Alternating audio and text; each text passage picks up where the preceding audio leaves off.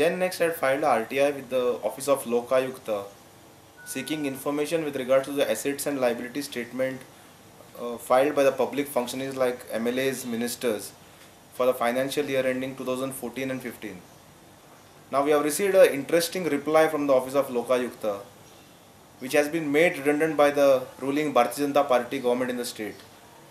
Information has been denied under the section 81E and 81J.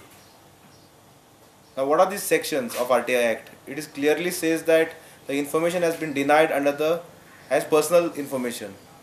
Now there is a case in the Supreme Court judgment with regards to Union of India versus ADR in Appeal Civil number 2001 that those who want to serve the people are termed as public servant, and definition of public servant has been clearly stated in the Corruption Act under the 2C statement. Now the Office of Lokayukta in Goa has been totally frozen, has been made redundant by the Bharatiya Janata Party government. They do not want to give the information and make it public.